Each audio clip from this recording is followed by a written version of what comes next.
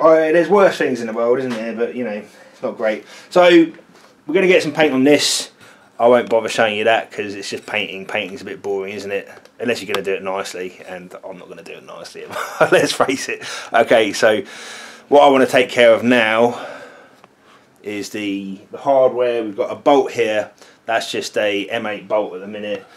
We've got a bolt here. That's an M10 bolt at the minute. Clamps that vertical, and we've got the bolt on the top. The pressure. This wants to have a bar and a winder on it, and the only other bolt that gets frequently molested is the perhaps that wasn't the right word. God, YouTube are gonna kill me for that, aren't they? This bolt on the back here, so that you got to slacken that off to make your feed roll adjustment. I don't really slacken it off in practice.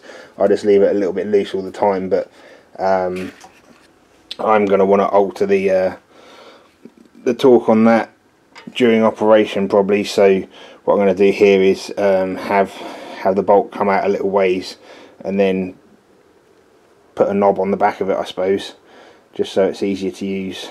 It doesn't have to. This one doesn't have to be super tight. This one doesn't ever get torqued up tight. So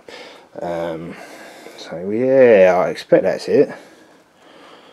Just nuts and bolts now, and a bit of paint on this. Alright, look at that wheel there, that came out pretty cool. A lot easier to use like that. A lot easier to use. Okay.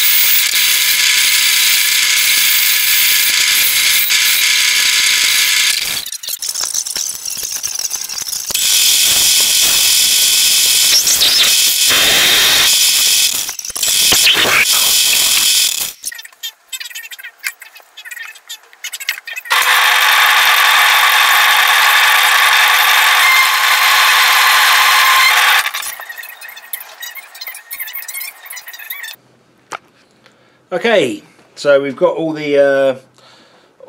of my new screws and bolts and hardware-y things blanked out. Feed roller pressure at this end. Tapping it was a mistake. Putting the thread on it, sorry, was a mistake. So I'm gonna have to grip this somehow. But I wanted to show everyone the die holder. So necessary evil. This one, this is to tighten up the roller bearing, knurled at this end, only needs a thread at that end and it's done. These two need threads, and as with the first one, they need a hole drilling across the head so that I can put a bar in there. These two will just get bars, simple bars. This one will get a fixed bar.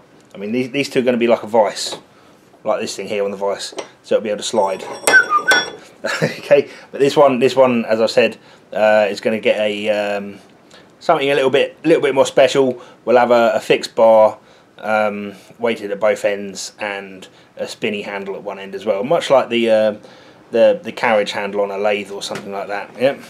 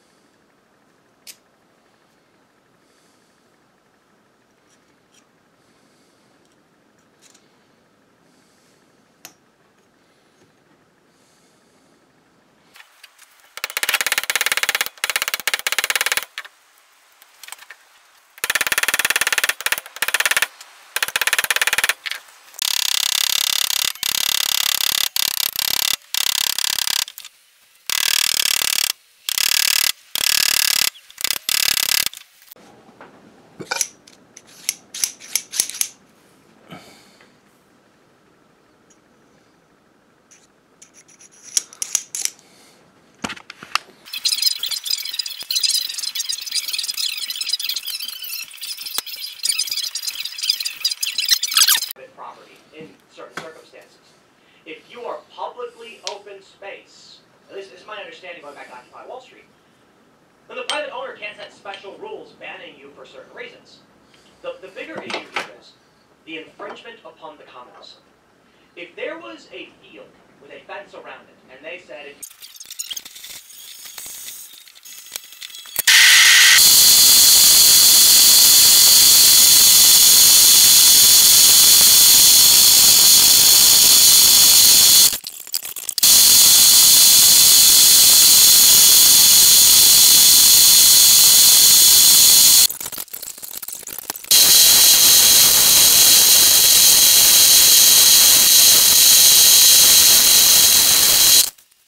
black matte metal covering the rest of them. Something actually perforated your suit. Then we said, surprised. I got closer, giving them.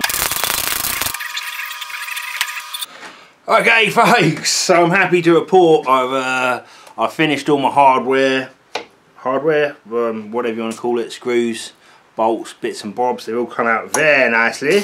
I'm not putting a spinny handle on this. I actually quite like this the way it is. I could quite easily flatten off the tops of one of these spheres, one of these balls, and you know, thread it and put a winding handle on it. Maybe I'll do that, but right now, as long as these threads are loose enough, this will spin. This will actually be quicker, I think, without the spinning handle. So we're going to leave it like that. I like it. Looks nice. Another one, and also the adjustable pressure on the feed roller. Modified this. What I'd like to do, you see how this is blacked?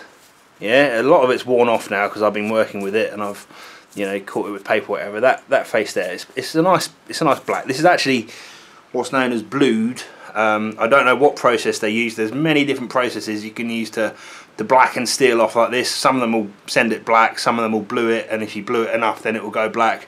But what I want to do, I want to get the rest of my bits and bobs black like this. So I'm going to do a process, what's known as rust bluing. It's the oldest process for bluing stuff. Maybe it's the oldest process, maybe it's not. I think it's the oldest.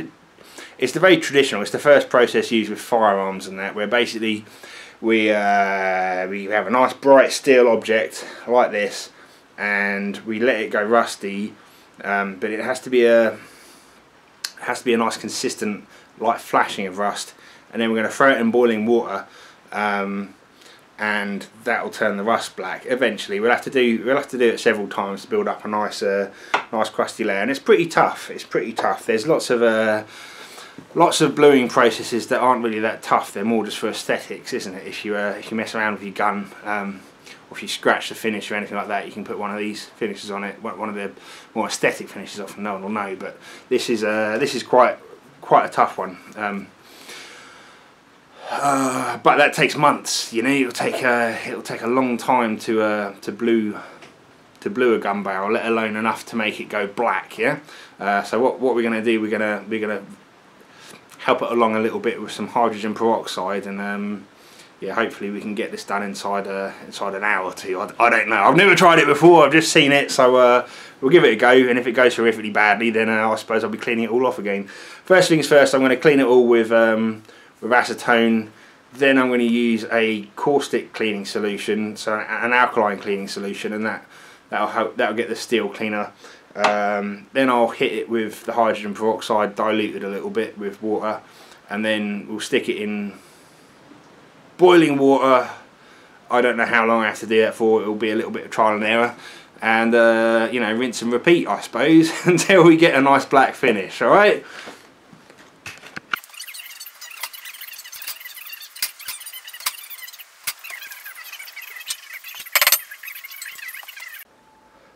Okay, right, we're degreased. Now we need to etch. Normally you'd want to etch steel with phosphoric acid. Yeah, let's have a bit more. Why is that? Hey, because it's a bit gentler than hydrochloric acid, which is what I'm using. I've just got some of this kicking around because I use it to clean various bits and bobs. blah, blah, blah, blah, blah. Notice these aren't all bright because one of these parts has already been blackened. Yeah. I'm interested to see how this will affect it. Either way, this is going in the. Oh wow! This is going in the acid etch whilst it's warm. Probably helps speed things up a bit.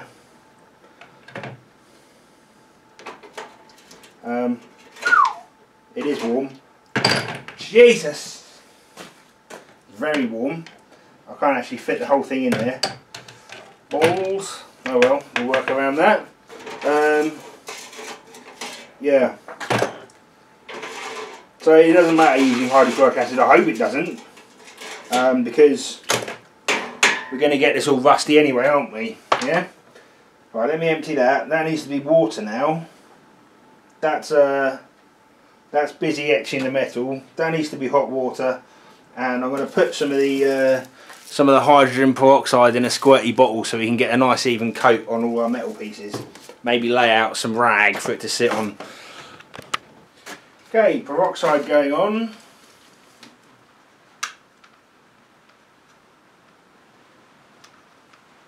Spray.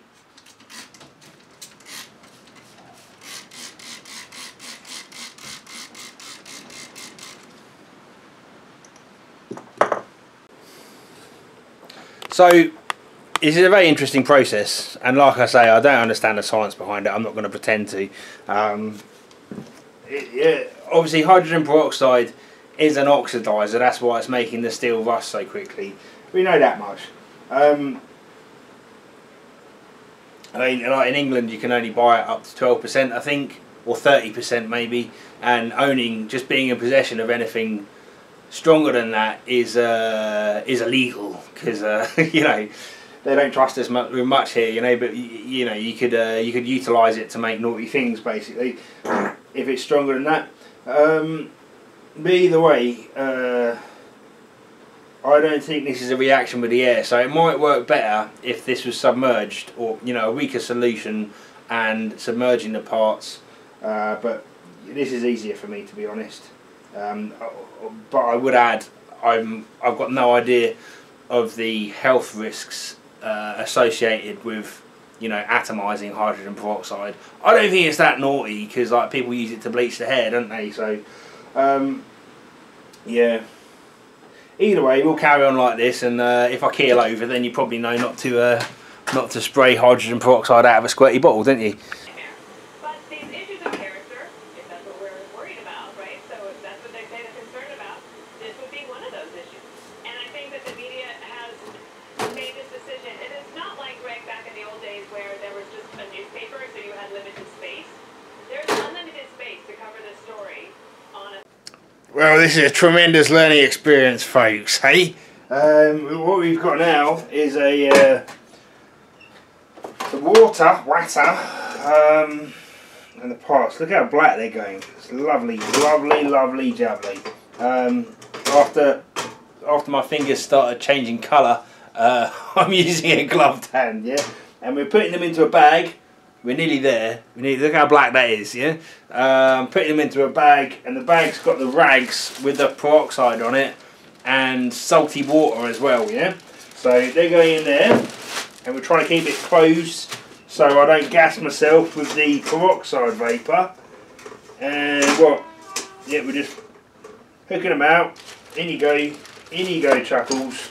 Yeah. You'll go in there as well. Lovely. And we've made more progress in the last 5 minutes than I have in the last hour. I want to do some experimenting with this, you know, because it's quite interesting. Where's that last bit? Only it's, oh yeah, it was one left, one. Oh, don't use your fingers, you idiot. Yeah, and we'll just sling them back in. Try and keep it closed. You don't put the vapour everywhere. I put a load of oil on my files because I couldn't be asked to move them, so squirted them with oil. But there's a lot of probably pretty nasty vapours floating around at the minute. Probably I'll be dead before my files go rusty, you know. But yeah, they're in there now. And so what we got, the salt water salt water can go on. Have some of that, you fuckers. Boy.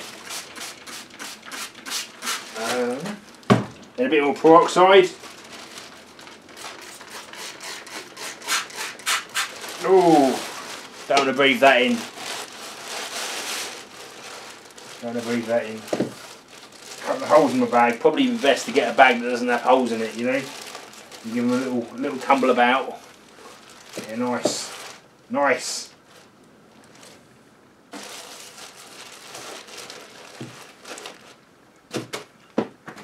Lovely.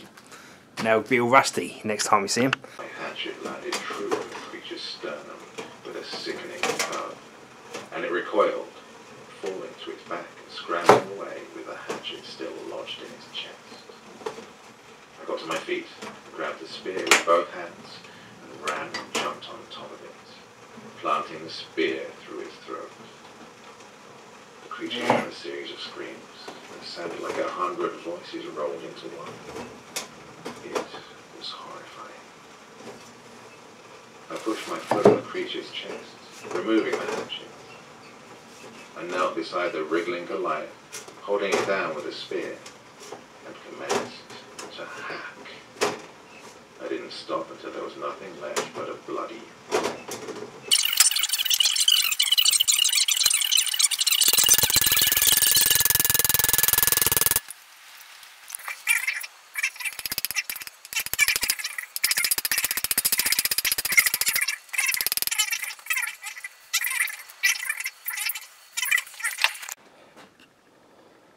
Look at the state of this stunner then, hey?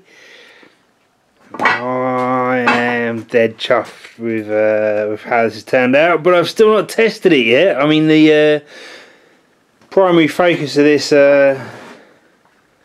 this project was to increase the capacity, as far as thickness is concerned, that this machine can cope with, and also allow it to you know, do round stuff, and the hand wheel at the end here was a little bonus, yeah. So I think it's probably time to give it a go and see what happens with it. Okay, I've got this thing working. Seems to be doing a fairly decent job. There's significantly more resistance when doing something like this than just passing a piece of metal through straight, but kind of expected that. I mean, we're pulling it through the rollers at an angle essentially. It's an angle going in and an angle coming out, so it's gonna give a bit more resistance, and it's pretty hard to turn the wheel. I'm glad I put the wheel on there, definitely. And this is a pretty old skanky piece of aluminium as well, so it's hardened up quite a bit. So what? I'm not going to make the pulleys now. The whole reason I did this was to make pulleys for the crane. I've got to figure out what size they need to be and all the rest, and maybe make a couple more rollers. But to demonstrate this thing working, I thought it'd be nice to make a hubcap for the crane, because what I mean, that's the comment in the comment section about making a hubcap. That's what made me think about using this to make pulleys in the first place. And you know, I've not seen anyone else making pulleys with a bead roller before, so if I pull that off, that'll be a little bit of an achievement. I'll be happy about that. But so what? Let's make a banging hubcap for the crane, yeah.